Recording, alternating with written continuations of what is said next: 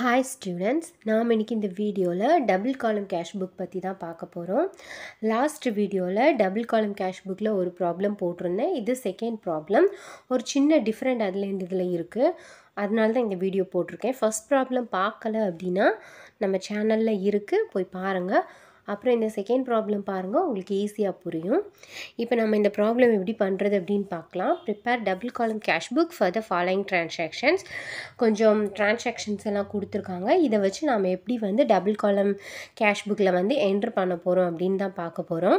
First இந்த transactions எல்லாம் எப்படி என்ட்ரு பண்ணணும்னு பார்க்குறதுக்கு முன்னாடி நாம் டபுள் காலம் கேஷ் புக்கோட ஃபார்மேட் பார்க்கலாம். லாஸ்ட் வீடியோலையும் சொல்லி தந்திருக்கேன், இந்த வீடியோலையும் சொல்கிறேன்.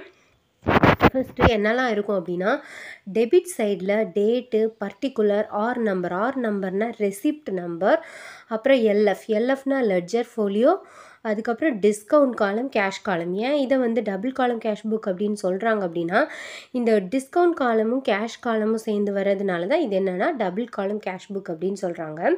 கிரெடிட் சைடில் என்னெல்லாம் வரும் அப்படின்னா, டெபிட் சைடில் வந்த மாதிரியே தான் வரும், ஒரு சின்ன வித்தியாசம் மட்டும்.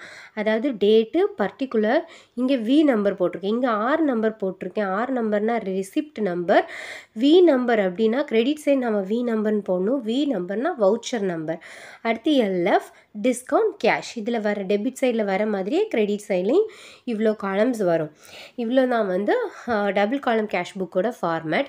இதில் நாம் டெபிட் சைடு என்ன இதெல்லாம் என்டர் பண்ணுவோம் அப்படின்னா, நம்ம ஏதாவது அமௌண்ட் ரிசீவ் பண்ணோம், நமக்கு ஏதாவது அமௌண்ட் ரெசிப்ட்ஸ் எல்லாமே டெபிட் சைடு வரும்.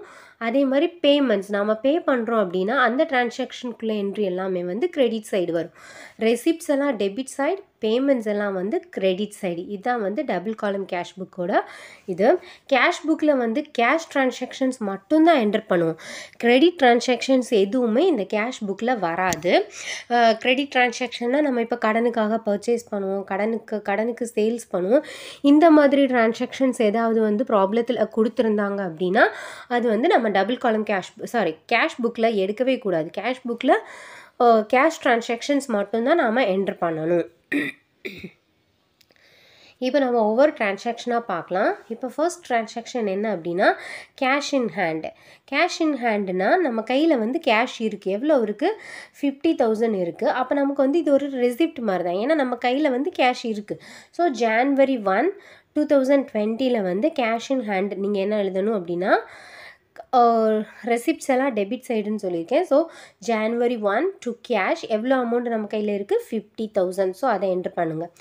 அடுத்து ரெண்டாவது January 5 ஒரு டிரான்சாக்ஷன் நடந்திருக்கு. என்னென்னா, cash paid to Karthik ₹6,000. Cash paid to Karthik ₹6,000 and discount allowed by him ₹100 அப்படின்னு கொடுத்துருக்காங்க.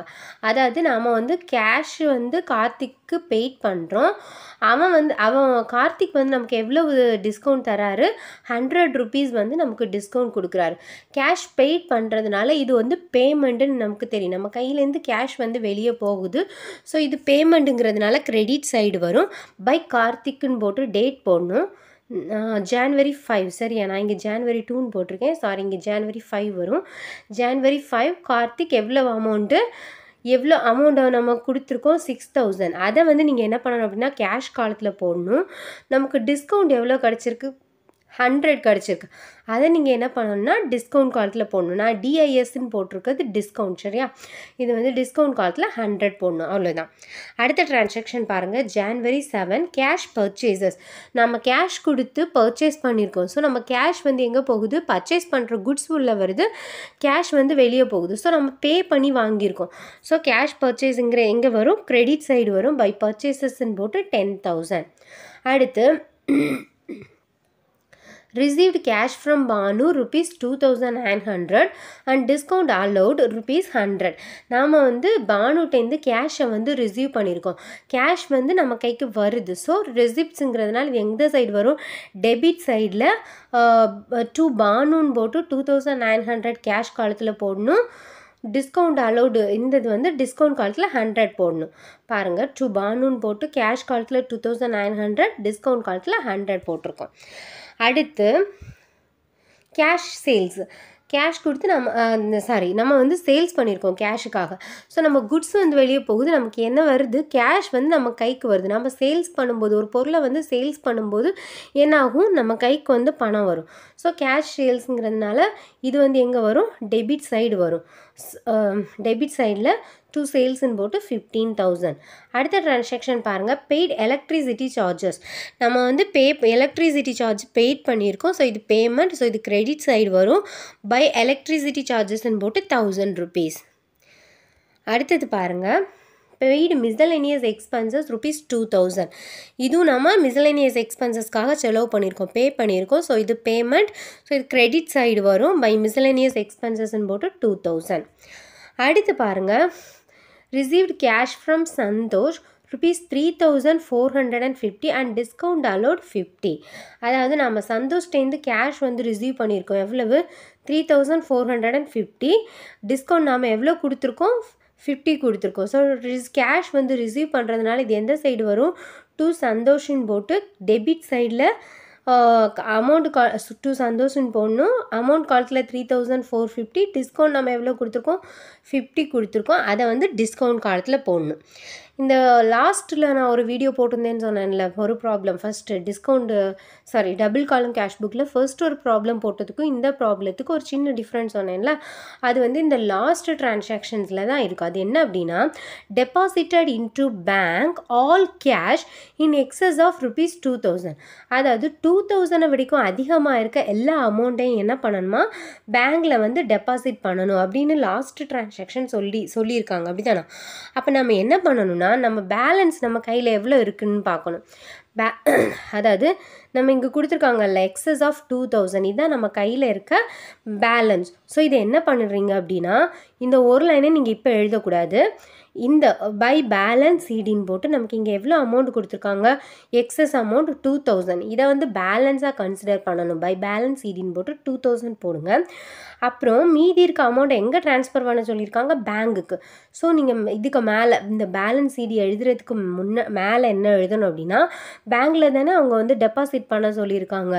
நம்ம வந்து கையிலேருந்து காசை எடுத்து வந்து பேங்குக்கு டெபாசிட் பண்ணுறோம், பே பண்ணுறோம். ஸோ இது கிரெடிட் சைடு வரும், பேமெண்ட்டு. பை பேங்குன்னு போடுங்க. போட்டுட்டு இந்த அமௌண்ட் எப்படி கேல்குலேட் பண்ணணும் அப்படின்னா, நீங்கள் டெபிட் சைடில் வந்து பாருங்கள், டிஸ்கவுண்ட் காலத்தில் எவ்வளோ இருக்குது, 100ம் 50 இருக்குது. அதை ஆட் பண்ணும்போது 150 கிடைக்கும். கிரெடிட் சைடு எவ்வளோ டிஸ்கவுண்ட் இருக்குது, 100 இருக்குது. டிஸ்கவுண்ட் காலத்தில் எவ்வளோ இருக்கோ அந்த அமௌண்ட்டை நீங்கள் அப்படியே போடணும். பேலன்ஸ் எதுவும் பண்ண வேண்டிய அவசியம் இல்லை. இங்கே 150 இருக்குது, அப்படியே போடணும். இங்கே 100 இருக்குது, இதையும் அப்படியே போடணும். அவ்வளோதான். அடுத்து நம்ம கேஷில் எவ்வளோ அமௌண்ட் இருக்குதுன்னு பார்க்கணும். கேஷில் எப்போவுமே வந்து டெபிட் சைடு தான் அமௌண்ட் ஜாஸ்தியாக இருக்கும், நமக்கு தெரியும். ஸோ டெபிட் சைடு மேக்ஸிமம் வந்து டெபிட் சைடு தான் ஜாஸ்தியாக இருக்கும். டெபிட் சைடு ஆட் பண்ணும்போது நமக்கு எவ்வளோ கிடச்சிருக்கு, 71,350 கிடச்சிருக்கு. இதே அமௌண்ட்டை நாம் என்ன பண்ணணும், கிரெடிட் சைடும் போடணும், 71,350. அதுக்கப்புறம் என்ன பண்ணணும்னா, கிரெடிட் சைடு உள்ள அமௌண்ட்டை நீங்கள் டோட்டல் பண்ணணும். அதை நீங்கள் எவ்வளோ கிடச்சிருக்கு, 6,000 இருக்குது, 6,000, 10,000, 1,000, 2,000. அடுத்து நம்ம ஆல்ரெடி வச்சுருக்க பேலன்ஸ் எவ்வளோ இருக்குது, 2,000. இவ்வளோத்தையும் நீங்கள் ஆட் பண்ணிங்கன்னா உங்களுக்கு எவ்வளோ கிடைக்கும் அப்படின்னா 21,000 கிடைக்கும். அப்போ நீங்கள் என்ன பண்ணணும்னா, இந்த 71,350லேருந்து இந்த 21,000 நீங்கள் லெஸ் பண்ணிங்க அப்படின்னா உங்களுக்கு கிடைக்கிற அமௌண்ட்டை தான் எங்கே வந்து டெபாசிட் பண்ணணும், பேங்க்கில் டெபாசிட் பண்ணணும். அவங்க சொல்லியிருக்கிறதுபடி நம்ம இப்படி தான் டெபாசிட் பண்ணணும். எவ்வளோ அமௌண்ட் வரும் அதை லெஸ் பண்ணிங்க அப்படின்னா, அதாவது 71,350லேருந்து இந்த கிரெடிட் சைடு இருக்க அவ்வளோ அமௌண்ட்டை நம்ம டோட்டல் பண்ணால் 21,000 கிடைக்கும். அப்போது 71,350லேருந்து 21,000 நீங்கள் லெஸ் பண்ணிங்கன்னா வர அமௌண்ட் வந்து 50,350. இதை நீங்கள் எங்கே கொடுக்கணும், பேங்க்கில் வந்து டெபாசிட் பண்ணணும். அவ்வளோதான். இது வந்து பேலன்ஸ் அமௌண்ட்டை நம்ம டெபாசிட் பண்ணிட்டோம். அடுத்து என்ன பண்ணணும்னா, January 1 இருக்க பேலன்ஸ் கேரி டவுனை என்ன பண்ணணும், இங்கே இது January 31 முடியுதா, அப்போ நமக்கு நெக்ஸ்ட் மந்த் என்னது, February 1. ஸோ டேட்டில் வந்து February 1 போட்டுட்டு டு பேலன்ஸ் பிடி ப்ராட் டவுன் அப்படின்னு போட்டு இங்கே எவ்வளோ அமௌண்ட் இருக்குது, பேலன்ஸ் 21,000. அதை வந்து நம்ம என்ன பண்ணணும், ட்ரான்ஸ்ஃபர் பண்ணணும், இங்கே கொண்டு வரணும், ப்ராட் டவுன் பண்ணணும். டேட்டெல்லாம் கரெக்டாக போடுங்க. அப்புறம் எந்தெந்த டிஸ்கவுண்ட் காலத்தில் டிஸ்கவுண்ட் அமௌண்ட், கேஷ் காலத்தில் கேஷ் அமௌண்ட் எல்லாம் கரெக்டாக போடுங்க. உங்களுக்கு ஏதாவது டவுட் இந்த ப்ராப்ளத்தில் இருந்துச்சு அப்படின்னா எனக்கு காமெண்டில் மென்ஷன் பண்ணி கேளுங்க. நான் உங்கள் டவுட்டை கிளியர் பண்ணுறேன். இந்த வீடியோ பிடிச்சிருந்துச்சு அப்படின்னா நம்ம சேனலுக்கு சப்ஸ்கிரைப் பண்ணுங்கள். தேங்க்யூ.